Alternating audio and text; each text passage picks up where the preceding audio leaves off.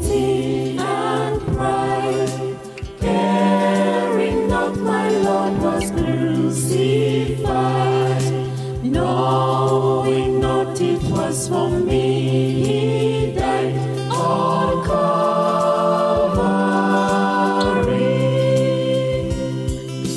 Mercy there was great and grace was free, pardon there was multiplied to me. There my burdens so for liberty at Calvary.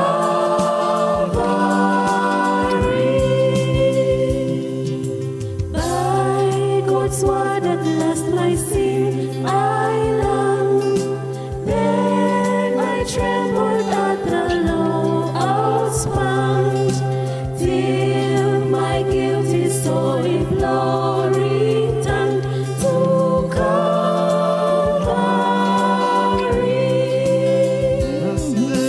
Mercy there was great and grace was free, pardon there was multiplied to me. There my burden so for liberty at Calvary.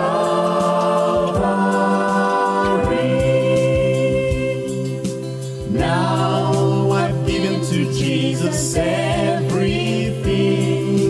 Now I gladly own him as my king. Now my raptured soul can only sing of Calvary.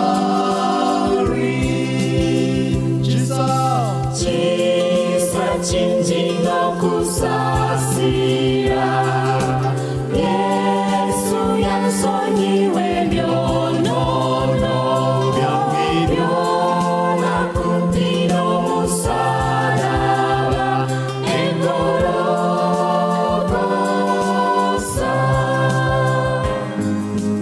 Oh, the love that through salvation's plan, oh, the grace that brought it down to man, oh, the mighty love that God did span at Calvary.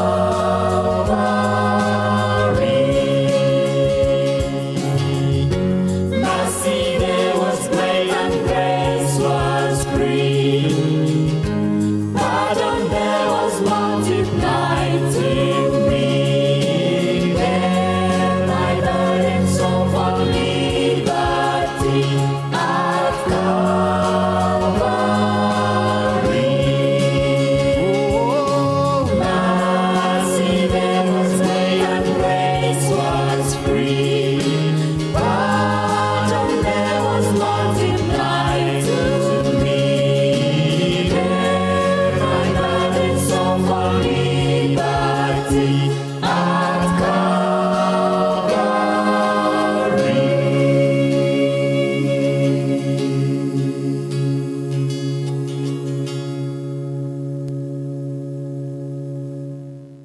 Welcome again.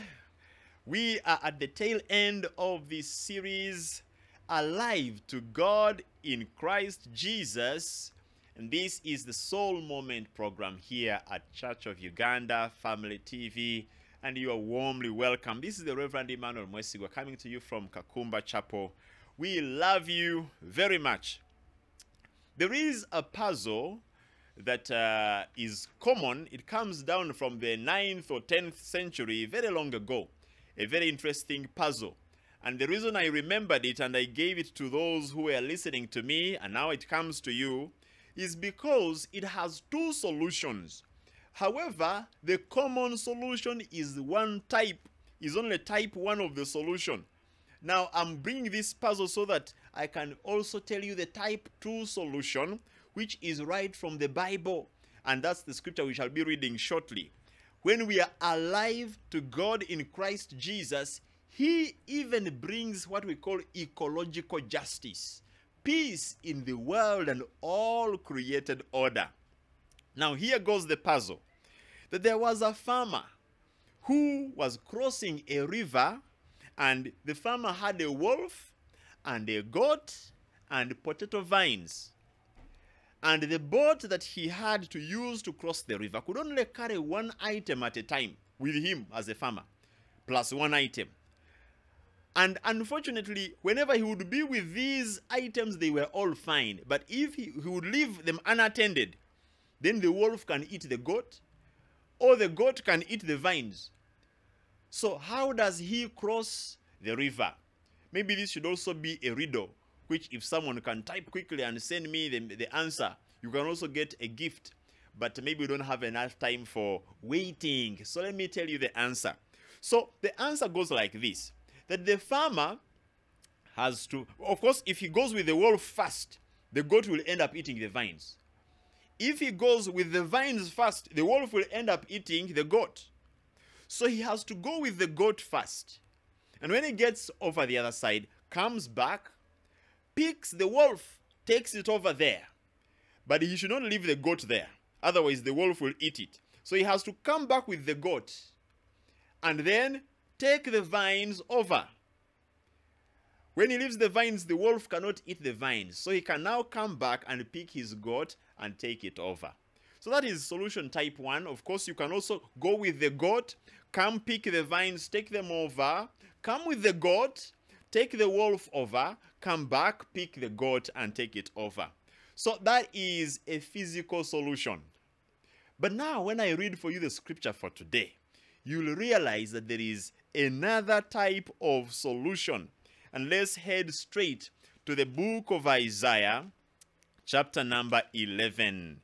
Isaiah chapter 11. I'll be just picking a few verses. I'll start with verse 1.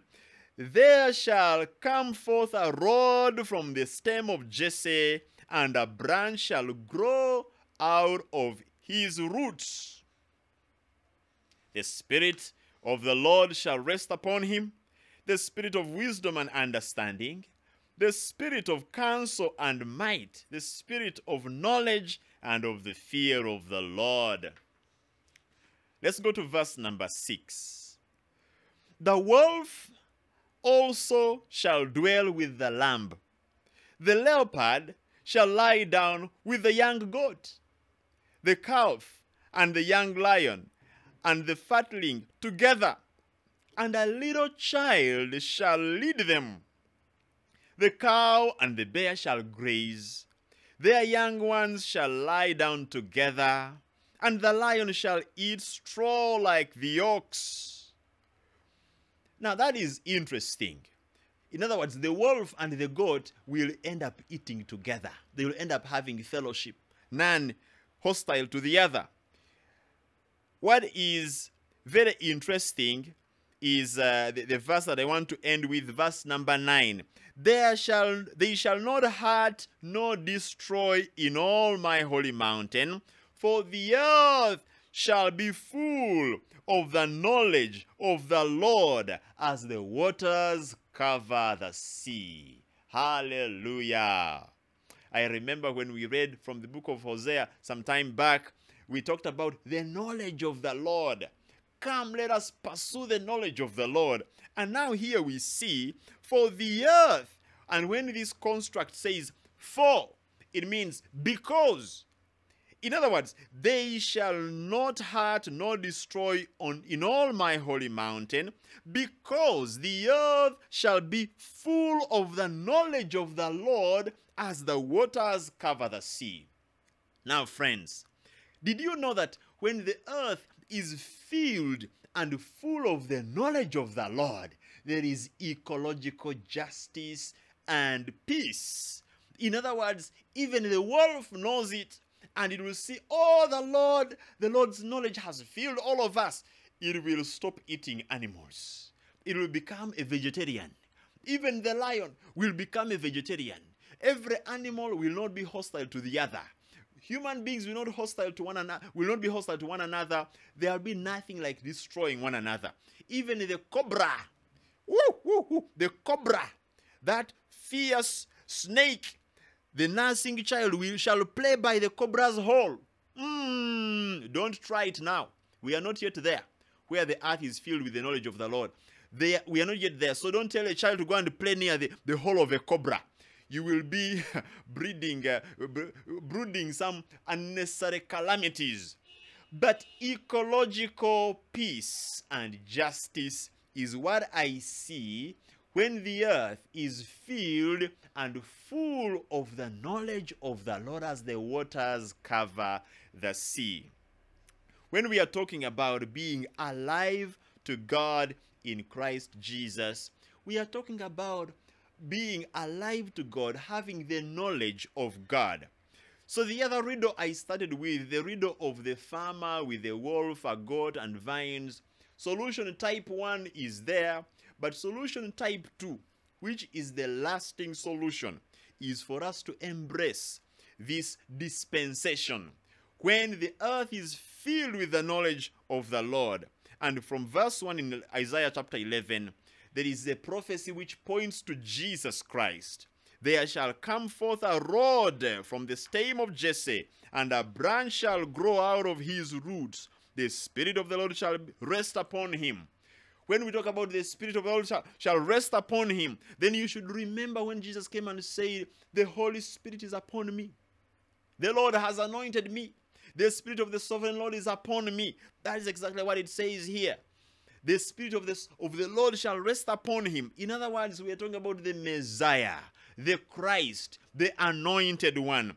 When Jesus has begun his reign fully, and the earth is filled with the knowledge of the Lord as the waters cover the sea, then we shall have ecological justice. Do you enjoy these words of hope? I pray that God will not leave you out. You will not be left out of that dispensation which shall be filled with the knowledge of the Lord, where you will not run away from a wild animal. You will not run away from a lion or a tiger or a wolf or whatever it is. There will be such peace, such joy. When we are going to the national park to tour, we have to be very careful. We have to go with rangers who know these animals very well and who know where to go and where not to go.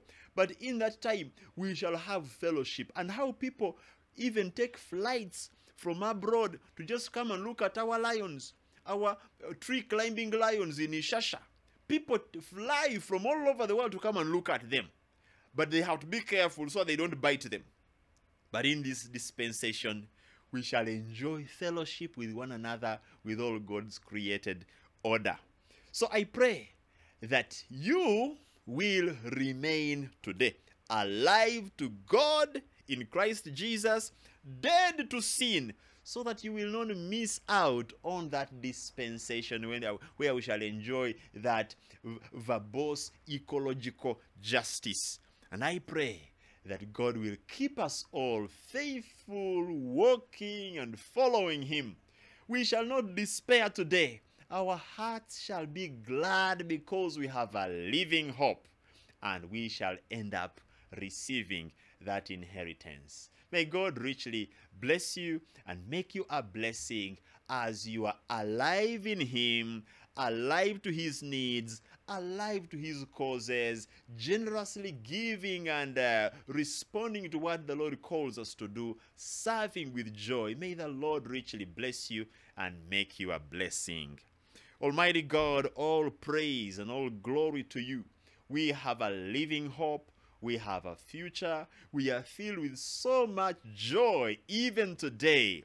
Even when we anticipate and wait for that time, we are filled with so much joy. I pray that your blessing will be upon your children, that they will be strengthened day after day to remain alive in you, never looking back, never regretting what they have decided to do. And for those who have not yet accepted you, Father, I pray that you will captivate them even right now. In case you are there and you'd like to give your life to Jesus Christ, to be made alive in God in Jesus Christ, just say these words and say, Lord, I give you my heart. I repent of all my sins. I turn to you, Lord Jesus. You I embrace right now as my Lord and as my Savior. May the Lord bless you and make his face to shine upon you, strengthen you in walking with him, remaining alive in God in Christ Jesus day after day, all the days of your lives. in the name of God the Father, and of the Son, and of the Holy Spirit. Amen and amen. God bless you and have a blessed week.